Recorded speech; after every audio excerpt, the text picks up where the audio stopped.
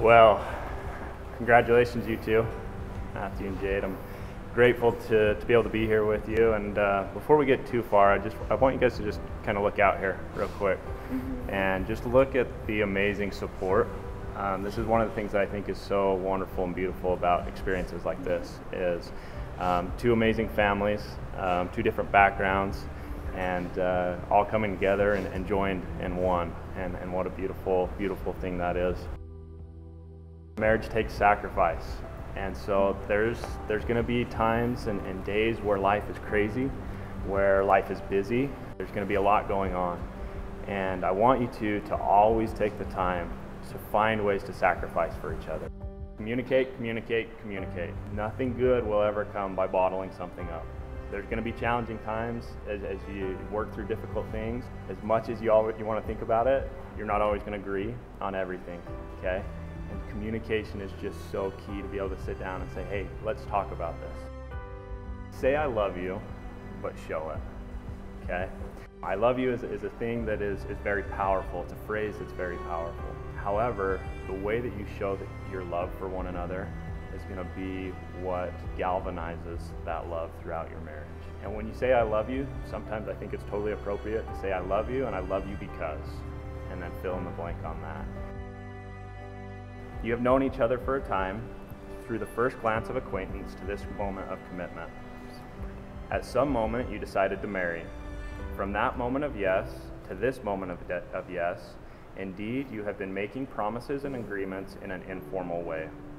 All those conversations that were held riding in a car, or over a meal, or during long walks, all those sentences that began with when we're married and continued with I will, and you will, and we will, those late night talks that included someday and somehow and maybe, and all those promises that are unspoken matters of the heart. Just two people working out what they want, what they believe, what they hope for each other. All these common things are more and the real process of a wedding.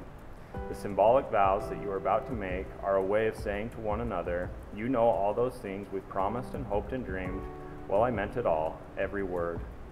Take just a moment to look at one another and remember this moment in time. You are crossing a threshold of life where me and I transform to we and us. Let this moment in time, coupled with this ceremony and the vows you are about to make, springboard you into a life of joy and fulfillment together. Matthew Brian Marion and Jade Brooklyn Mills, you have taken one another by the right hand in token of the vows you will now enter into the presence of God and these witnesses. Matthew Brian Marion, do you receive Jade Brooklyn Mills as your lawfully wedded wife, and do you, of your own free will and choice, solemnly promise as her companion and lawfully wedded husband that you will cleave unto her and none else, that you will observe all the laws, responsibilities, and obligations pertaining to the holy state of matrimony, and that you will love, honor, and cherish her as long as you both shall live? I do.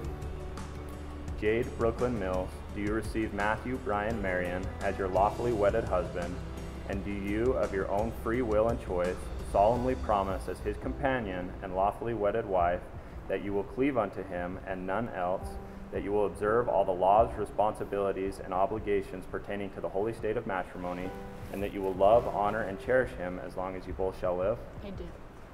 By virtue of the legal authority vested in me as an elder in the Church of Jesus Christ of Latter-day Saints, I pronounce you, Matthew Brian Marion and Jade Brooklyn Mills, husband and wife, legally and lawfully wedded for the period of your mortal lives. May God bless your union with joy in your posterity and a long life of happiness together, and may he bless you to keep the sacred vows you have made. These blessings I invoke upon you in the name of the Lord Jesus Christ. Amen. Amen. You may now kiss as husband and wife.